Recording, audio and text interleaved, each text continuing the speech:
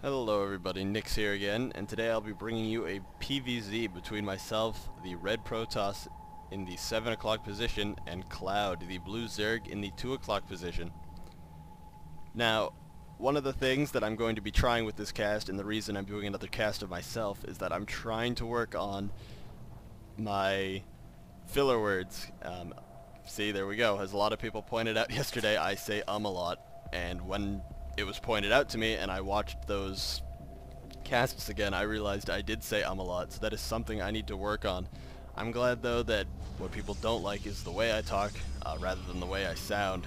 A lot of people said I have a good radio voice, and it's probably a good thing that it's not the other way around, as I think it'd be harder to change my voice than the way I talk. So we'll see how this goes. Hopefully I won't use too many filler words. Looks like I am going to be sending out my scout at 9 after dropping a pylon at my front. We take a look at Cloud's base. It looks like he did do the gas trick to get that extra drone before Overlord. My scout moving into the base now. I like to send a scout at 9 and get it in there as quick as I can in PvZ just to make sure there's no 6-spool coming, and if there is a 6-spool I should have time to react.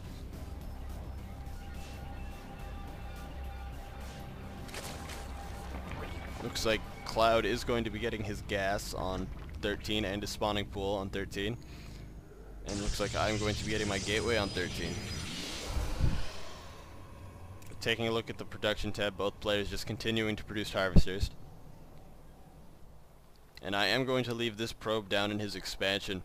I like to do this in PvZ, just block the expansion as long as possible, and also if they don't take it for a while, that's a good sign that some sort of early pressure is coming, because they're probably building attacking units in their main instead of drones. So by putting this down here, it helps me get a lot of information about what the Zerg player might be doing. So looking at Cloud, it looks like he is continuing to produce drones, which is good. Always need to drone up hard as Zerg. Take a look back at my base. I'm getting my gas, got my second pylon. It looks like I am going to be throwing up a cybernetics core up here at my front.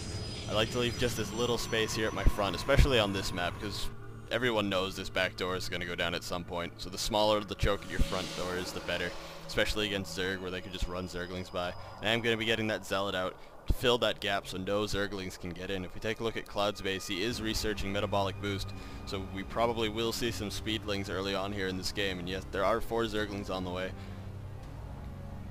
So, because, like I said, he did not take this expansion down here, so I'm expecting some sort of early pressure.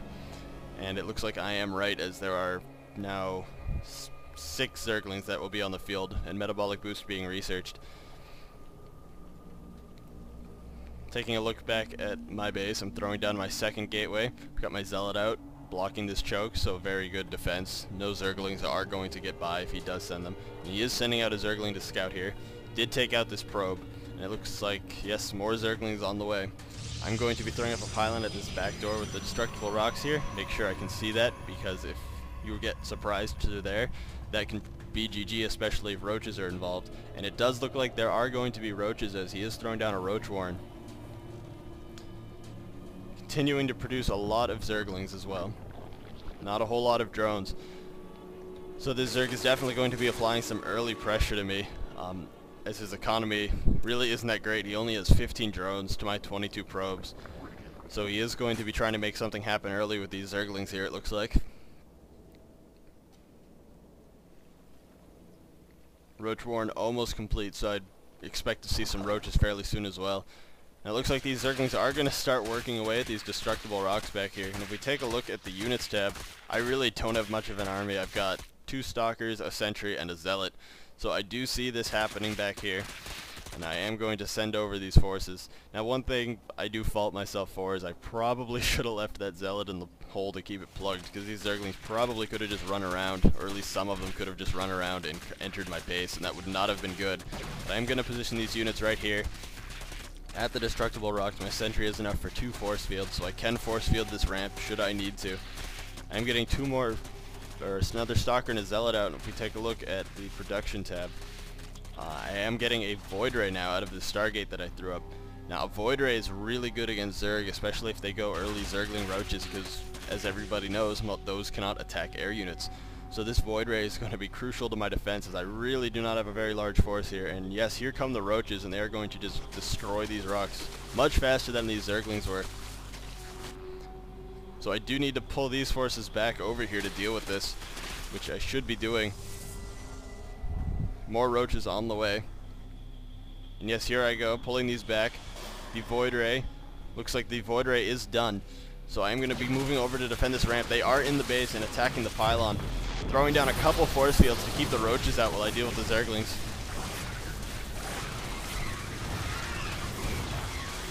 And these roaches are going to have to run. This is too big of a force for them to deal with, especially with this Void Ray. They are all going to die if they don't run. So these roaches are forced to run away now. Taking a look back at the base of Cloud, he just got his layer up. Continuing to produce some more drones. Getting a Hydralisk Den and getting his second gas. So having seen the Void Ray, he is going to be going for Hydralisk to try to fend this off. And I am going to throw down a force field on this ramp here, cutting off 5 of these roaches from getting away. So that's a pretty good pickup for me there. If we take a look at the units lost tab, I am about 600 minerals ahead of him in terms of what I've killed, or yeah, what I've killed. So that is a good advantage for me, especially this early on. Continuing to pick off Overlords as well. Anytime you're playing against a Zerg player, the more Overlords you can pick off, the better. You can supply block him. That can really hurt a Zerg player, especially if they applied any early pressure, because they're not going to be able to make drones if you supply block them. If you take a look at the income tab, he's still pretty low on his drone count, 25 probes to 16 drones.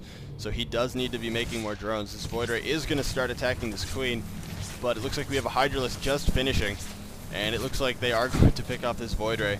So a little bit of poor micro on my part, but so I do lose the Void Ray. But taking a look at the units lost tab, I did come out of that slightly ahead, I think. So I think I'm still in good shape. Taking a look back at my base, I am throwing down a robotics facility because I do know we're going to be seeing some sort of Roach Hydra play. So I will be getting Colossus most likely out of that. Getting another Void Ray out. Not really sure where it's going. Keep an eye on that. Anyways, this Cloud now throwing down his natural expansion here. And continuing to produce Overlords and hopefully drones. He does need more drones. Take a look at the income tab. He's at 21 now, and that is not enough to saturate 2 bases. So he does need to keep producing drones. I am getting my expansion up as well, continuing to produce probes. Take a look, the Void Ray is coming back, so I'm not sure why I sent that over there. I'm also sending out this worker to the watchtower here.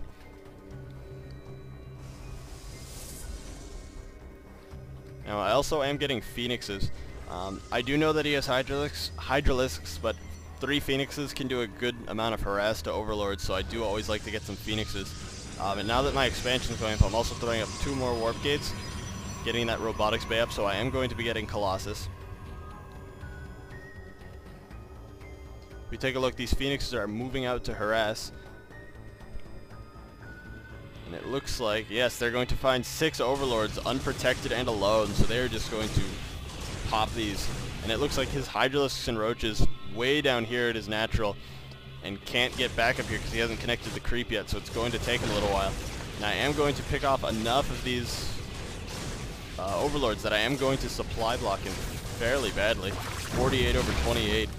So that is going to hurt him a lot because he has to make more Overlords now, and he still does not really have as many Harvesters as he should to saturate these 2 bases. So that's going to set him back